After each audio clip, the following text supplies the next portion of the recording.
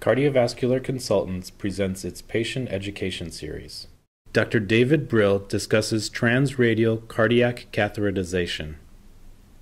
Cardiac catheterization is a procedure in which a patient undergoes an examination that makes X-ray dye pictures of blood vessels, usually the arteries of the heart.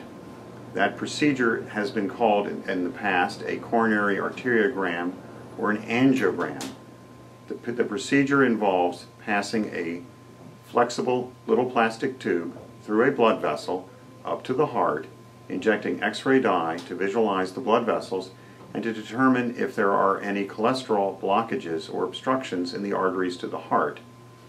Interventional procedures are procedures that we perform if an obstruction is identified in an artery to the heart that is severe enough to justify correcting the obstruction and restoring the blood supply back to normal. Today I would like to just talk about some of the technical aspects of how the procedure is done and about an innovation in the performance of this procedure which we offer at my hospitals, which are Washington Adventist Hospital and also Shady Grove Adventist Hospital, and which we have available in our practice.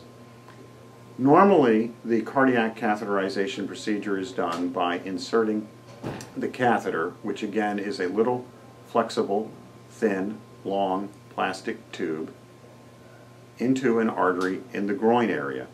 When we say the groin area, we're really referring to the bend in the hip area when the leg is flexed.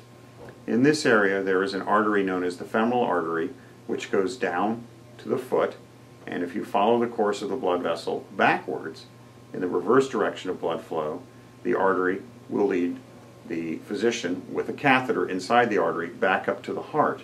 The catheter is then used to inject X-ray dye to make pictures of the arteries of the heart.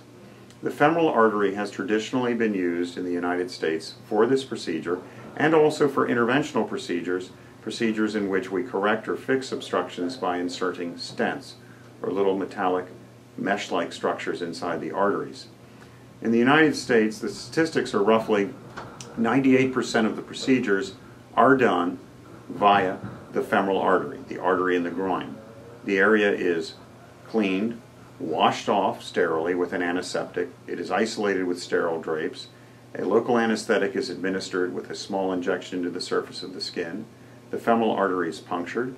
A little tube is inserted into the anesthetized area of the skin and the artery, and through the little tube, which we call a sheath, a longer tube, again the catheter, the long, thin, flexible plastic tube that goes up to the heart, is threaded up to the heart to allow us to make pictures and to insert stents if necessary. The femoral artery works very well as an approach, and there is no problem using the femoral artery. However, after a catheterization procedure using the femoral artery, a patient must lie still and must lie flat for a period of anywhere between 1.5 hours to 4 to 6 hours. There is also a small risk of bleeding when the femoral artery is used, and bleeding in the area of the femoral artery can sometimes be severe.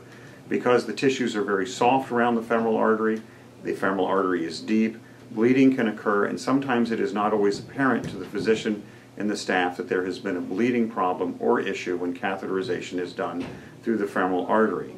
Now, fortunately, bleeding complications from the femoral artery are very uncommon. Bleeding complications in the femoral artery average on the order of approximately 1 out of 100. And bleeding complications are usually not severe or life-threatening, but there are rare instances where there can be actually life-threatening bleeding even deep inside the pelvic area, right next to where the artery goes when it leaves the groin area and starts to travel up towards the heart.